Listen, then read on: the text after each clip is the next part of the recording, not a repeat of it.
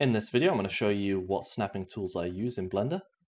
So by default, you have a bunch of buttons at the bottom that control your snapping. So you have the magnet that turns it on and off. You can also hold down control while in a transform to enable or disable that. You can also change the snap element. So that can be volume, face, edge, or vertex, or increment. Increment will just be the grid.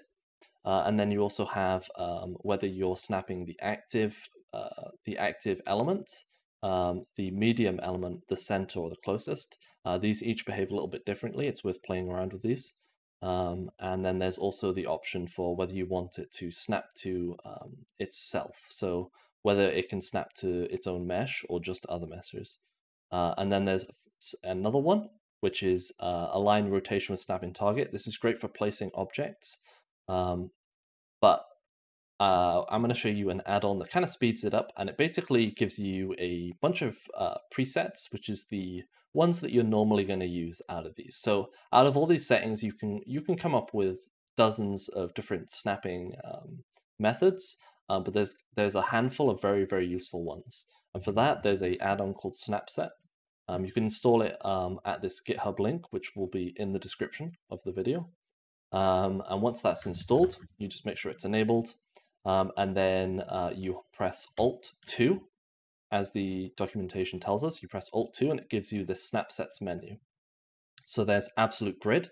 So if we click that, now the vertex will move along with the grid. There is also Place Object. So this is great for placing objects on top of another mesh and having the rotation also fit along with that. There is the Mesh Retopo. This one is especially useful for retopologizing meshes. What it'll do is it'll just snap your selection to the closest object on it. So you can just kind of extrude edges over and it'll snap onto the surface. This is very, very useful. Then there is the active vertex. So this will be if you have two selected or more, it will go off of the active one. Like this. There is also the closest vertex, so that'll just pick whichever one's closest, it'll use that. Both are very useful for different situations.